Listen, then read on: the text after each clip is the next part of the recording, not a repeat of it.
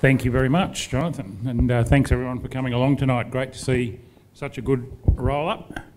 This is only the second time I've actually spent some time in Mildura, and I'm really enjoying it down here. It's a great part of the world. I think I'm going to have to come back and do some more fishing down here. Might have to find a better guide than we had this morning though. What do you reckon, Jonathan?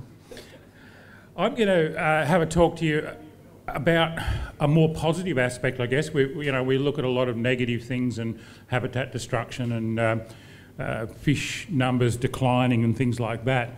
But and fishermen always talk about the good old days. We all hark back to the times when we believe, anyway, through our selective fishermen's and fisher ladies' memories, that the past was always better than today. But sometimes it pays to actually have a little bit closer look at that, and I'm actually going to argue that we're living in the good old days now if we look after it properly and do the right thing.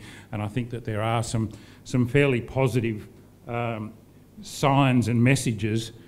And I think it was Jonathan that actually posted the question on the Ozfish website a few weeks ago: do you reckon the fishing was better 100 years ago than it is today? And it got a lot of response. And most people, of course, said yes, the fishing was better 100 years ago than it is today. And it's a hard one, because even though Jonathan thinks I was around 100 years ago, I wasn't, and none of us were. But it's an interesting thing to think about if you could jump in a time machine and go back. And I reckon most fishermen play this game sometimes in their mind. And I know that I would love to get in a time machine with today's gear, my boat and a sounder and a bait caster and a spin rod and a whole bunch of lures, and go back 200, 500, 1,000 years. Can you imagine fishing this river when it was often clear enough to see down into the snags and see cod holding on a snag 10 metres down in the water, and see schools of silver perch that took 2 or 3 days to pass a given point when they were moving upstream to spawn and things like that? Would have been amazing. But 100 years ago, I'm not so sure about, because 100 years ago is the 1920s, and we'd already done a lot of damage by 100 years ago. So I think if I was going to jump in my time machine, I'd go back further than 100 years. I'd go back to at least the time that European settlers first moved into these areas to see what the conditions were like in those days. I think it would have been pretty amazing. Of course, the Indigenous people had been catching fish and supporting a big part of their diet from fish out of rivers like this for thousands of years before that. And they never put the fish under any great stress, because there just weren't enough of them, and their techniques for taking them weren't sophisticated enough, and they just lived in harmony with it and caught fish. And the early European settlers chronicled the way that they caught fish. And you can see how important the native fish were to Indigenous people by just how often they turn up in their art and their mythology and their stories. There's even a story in Aboriginal mythology that the Murray itself was created by a giant Murray cod that was being chased by a warrior with a spear, and it was the tail beats of this giant cod that actually made all the bends of the Murray River. So it's a great story. And they were very, very significant to the Indigenous people. And when the Europeans arrived, they were fascinated by the whole thing, and watching the way the Indigenous people caught fish and how they utilised them as a food source.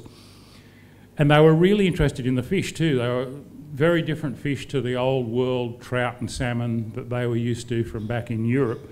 And early naturalists spent a lot of time chronicling the fish. Interestingly, the first Murray cod that was ever scientifically described actually turned out to be a trout cod.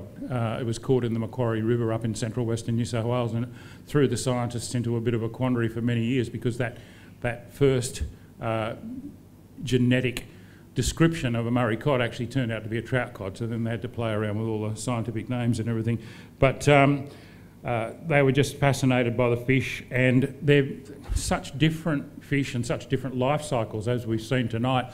Trout and salmon in the old world, most of them run to the ocean if given a chance, and then the adults push back upstream, so it's big strong adults that'll jump over stuff to get back up into the rivers to spawn, and then the little trout and salmon drop back down the river and grow, and then ultimately end up in the estuaries or in the ocean or in a big lake or whatever, and then they repeat the cycle. Our fish are very, very different to that. Our fish need that same mobility, but it's not big spawn-ready adults that are trying to push upstream a lot of times. It's often little juveniles that are trying to move upstream. And we've put all these barriers in their way. And our fish, Murray cod and yellowbelly, don't jump up through rapids. You know, they don't do spectacular stuff like that. They like to stay under the surface, and they'll push up through slower flows and around the edges when there's a flood or whatever. As we've seen tonight, we've put all these barriers in their way that they can't do. And we've tried to build fishways, and some of them work, and apparently this one doesn't. And you need to remember that. I got that message, yeah. And we need, no, seriously though, that's just wrong, especially this far downstream on the Murray. If you've got a barrier here that is effectively stopping the migration of fish upstream, it's having a huge impact on the rest of the river. So really do need to do something about that. So, of course, those early settlers utilised the fish. They were prolific in those days. They caught lots of them and they ate them. In fact, in some areas there were so many of them they fed them to their stock, or used them, dug them into the fields and used them as fertiliser. That's how many fish there were. And we've all seen photos like these early ones of big catches of Murray cod. Interestingly though, if you look at a lot of those photos, a lot of the fish are not huge, and that's always the way. I mean, in any population of fish, there's always going to be more sub-adult and smaller fish than there is the monstrous big ones. But of course, they caught plenty of big ones as well. This one over on the right here, a commercially caught one at Corowa in 1924, 97 pounds. That's a pretty big cod in anyone's language. But you know, these guys here with the stringer of fish. Now, this is 1928, 1924, so we're already talking about nearly 100 years ago. And by that stage, there was a heck of a lot of fish being extracted from the water. And I'll tell you now, none of these fish were caught on rod and reel. They were caught on set lines, cross lines, in drum nets, in gill nets. And they were caught purely to be utilised, to be eaten. A lot of them were sold locally. Some of them were shipped to Melbourne from as far afield as this to be sold in the markets down there. So there was a huge extraction. You know, even as more recently, 1958, that's the Astoria Cafe in Echuca, and they're butchering up some locally caught cod to be served through the cafe. So there was a huge take of fish during that period, and a big commercial fishery. A lot of people don't realise that, but there were a lot of commercial fishermen operating throughout the inland rivers back in those days. And the numbers, even by the mid-1920s, there were a lot of people observing that the numbers of fish were crashing already, and it was getting very, very hard to catch, particularly decent-sized Murray cod. So I wouldn't want to go back 100 years. I don't think you'd necessarily find better fishing, and we'd already done a lot of damage to the environment. There was already a lot of farming. There was already water extraction by that stage. So I think the decline started at least 100 years ago. So if you were going to see significantly better fishing, you'd probably have to go back 150, 200, 250 years. So that's where I'd be setting the controls on my time machine. But then the gear started to change. From a selfish angler's point of view, things start to get interesting from about that same period, because instead of just being a meat extracting exercise using set lines and cross lines and drum nets, suddenly a few people started to realise that whilst they weren't trout and salmon, these were actually really exciting and interesting fish to catch, and people actually started targeting them on lures. Again, originally for a feed, cord line out the back of a little rowboat with an aeroplane spinner on it, especially when the river was running a little bit clearer than normal and the fish were willing to hit a lure. And it was a great way to catch fish. Again, they all ended up getting killed and eaten. But then we started, you know, things kept evolving. We started importing lures from the US, bass lures, and pike lures from Europe, and a few Australian lure makers started to make their own. That's an Australian lure at the top left there. Cod catcher, or does anyone remember what they were called? What is it? King Cotter, that's it, yeah. and they were a jointed lure. They were around in the 1940s and 50s and into the early 60s, and people were starting to use more sophisticated tackle to actually target the fish. Instead of just a set line or a cross line or a drum net, they were holding a rod and reel in their hand and casting lures. And at about the same time, there were media influencers. People like Vic McChrystal and Brian Pratt and Rod Harrison started writing about inland native fish as a sport fishing target. So people were using bass-style bait caster gear and these imported and locally made lures to cast for these fish, and suddenly started recognising that we had a fantastic sport fishery on these inland species and celebrating that fact. Again though, they were still mostly getting kept and killed. There wasn't a heck of a lot of catch and release around at that stage. Now, it's about then that I sort of started to get involved in fishing myself and in writing for fishing magazines and so forth. I started off as a school teacher, and that's me, believe it or not, in the foreground there. My first posting was to Burke, up on the Darling River at the end of the 1970s, and I couldn't wait to get out there and have a crack at these yellow belly and Murray cod on bait caster gear like I've got there in my hand. I was really excited to go and see that kind of fishing and experience it myself. Unfortunately, I arrived about 3 or 4 years after the carp arrived in Burke. That was the real carp plague that pushed up through the Darling River through the 1970s. And by the time I got there, you could just about walk across the Darling at North Burke Weir on the backs of the carp. They were, as often happens when the first wave of an exotic species comes through, they absolutely boomed. They just about displaced everything else. For the year or so that I lived there and fished a lot, I probably would have caught 50 to 100 carp for every native fish that I caught. I caught a few yellow belly, I caught a few silver perch, I caught a few small cod, but it was really disappointing fishing. The carp just dominated everything, and for that reason I ended up doing a lot more hunting than fishing, and fishing just became a carp extracting process. You just dragged them out of the water and threw them up the bank and killed them.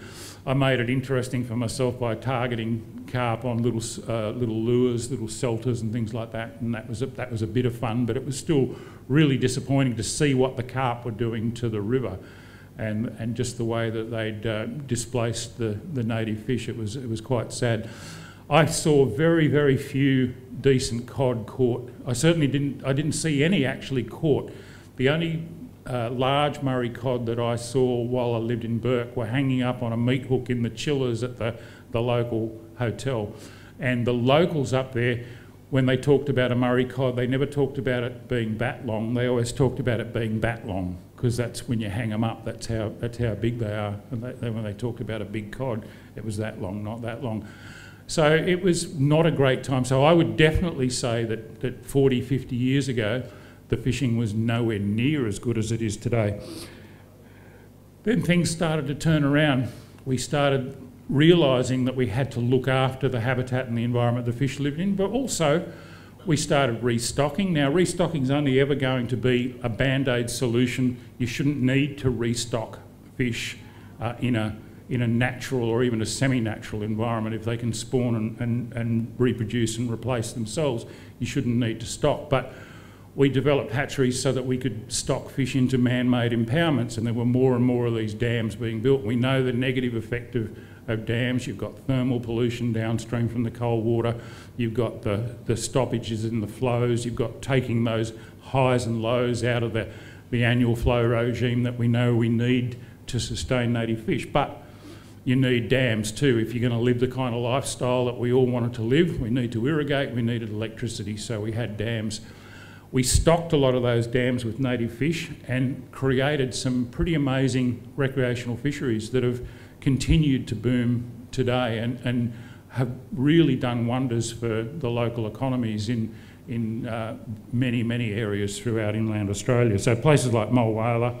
And this kick-started what I call the Murray cod renaissance, but it's a native fish renaissance in general, where we once again realised what a great sport fish we had there, and we started being able to catch quite a few more, particularly in these impoundments, and bigger fish. And then social media came along, and we were able to share our catches of those fish with other people, and a whole appreciation of the Murray cod and golden perch as great iconic Australian sport fish really started to spread through the whole angling community, and with it a whole catch and release ethos. I was in my 50s before I finally caught my first metre plus Murray cod, not too far from here, down in Lock 8, back in, I think it was about 2016, 2017. And I caught it out of a kayak, and as you can see, I was pretty stoked. And like a lot of other people, I've really got into the whole chasing cod on lures and specialist tackle, and we always let them go. Now, I shouldn't say that. I'll keep, out of an impoundment, I will keep a 65 or 70 centimetre cod, maybe 1 or 2 a year, and eat them, because I do like eating them, like the ones we had tonight. Even though they were farmed, they were really nice.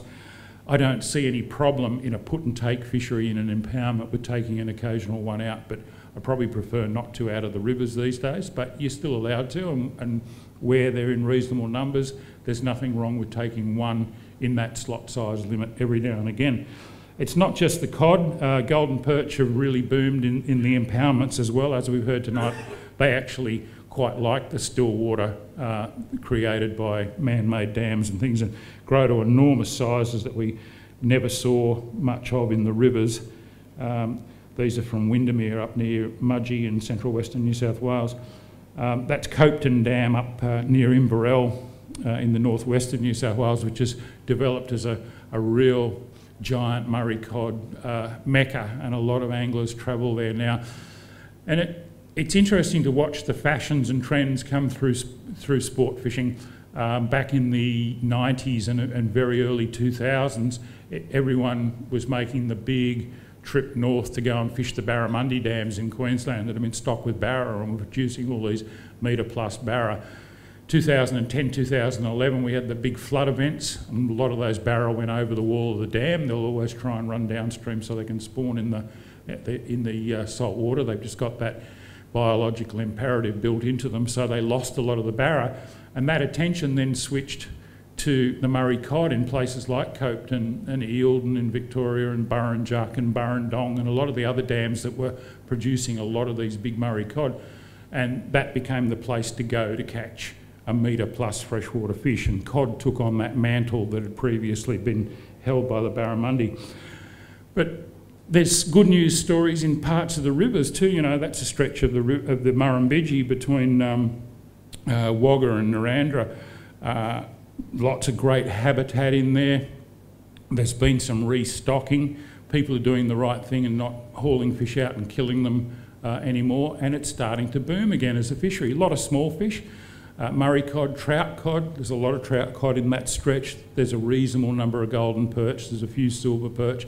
A lot of carp still, unfortunately, but it's all starting to bounce back. And as we saw with the graphs about that control reach where they'd fixed up the habitat in a section of the upper Murray-Darling system, and the fish populations had come back, you can fix things. So it's not all bad news, and you can go out and target cod. You know, you might not catch monsters all the time, but you can catch them. That's my wife. Now, my wife Jo grew up in Darwin and only moved down south with me about 10 years or so ago, and she's taken to Murray cod fishing like a duck to water. She absolutely loves it. These are some Copeton shots. And surface lure fishing for cod, you know, that no one thought about that 20 odd years ago. There were a few switched on anglers up in the New England area of northwestern New South Wales who were doing it. They were out there catching cod on surface lures, but they kept it pretty quiet. Now it's swept through cod fishing, and the thought of catching a metre plus cod off the surface is just amazing. And if you've done it and you've experienced it, you know it's one of the biggest blasts you can get in lure fishing. Entire families of lures have been developed specifically to target these big Murray cod, both imported and locally made ones, and the gear to use them. So it's been really good for the economy. It's been good for the tackle trade. It's good for tackle shops. It's good for the importers and the manufacturers of the gear. as my wife again, she owns the status of the biggest cod in our family. She got that 116 off the surface in Copeton a few years ago on a surface lure. She actually caught a 116 and a 109 within 45, 50 minutes of each other. So I think I should just hang my rods up and drive her around and take the photos. She's definitely got the touch. And that's my stepdaughter Charlotte, Joe's daughter, and she comes to Windermere with us and catches golden perch. And that's what the message I want to get across tonight is, that it's not all doom and gloom. We can fix things up. Organisations like Ozfish and the other people that we've been listening to tonight have got some of the answers, and we know we can definitely make things better. I would argue that the fishing's actually not too bad at all in a lot of places these days. I just went onto social media a couple of days ago and just pulled a few shots that had been up on Facebook and Instagram across the last couple of weeks of people with these massive cod. And there's a lot more than this out there. These are just shots that have come up in the last few weeks of all fish well over a metre, some of them up into the 120s and 130s. And there's lots and lots more on there if you want to look. And the big difference is between those photos and the old black and white photos I showed you from 100 years ago, every single one of these fish is being released. Now, I'm not going to stand here and tell you that every single one of them is necessarily going to survive, because some of the handling practices probably leave a little bit to be desired, but 85, 90% of those fish are still out there. They're still out there for you and I to catch. They're still out there for our kids and their kids to catch, and if they get the chance to spawn in a riverine environment, then they're going to produce tens of thousands of other cod for future generations to catch. So it's not all doom and gloom. Our inland fisheries face a hell of a lot of challenges, but as we've heard tonight, each year we're understanding more and more about what those challenges are. We know what some of the answers are. We can make what's already a pretty good fishery even better if we all work towards it and look after it, and put some pressure on the people that make the decisions. Tell them the fishway down here doesn't work and get it fixed. Fairly basic stuff like that. And environmental flows, they need to be done at the right time and at the right level so that the fish can spawn, and we're going to have more and more fish for the future. So let's celebrate the fact that compared to 50 years ago, these are the good old days, and if we all work together, they can get even better, and we can make sure that our kids and their kids enjoy an absolute golden age of inland fishing. Thank you.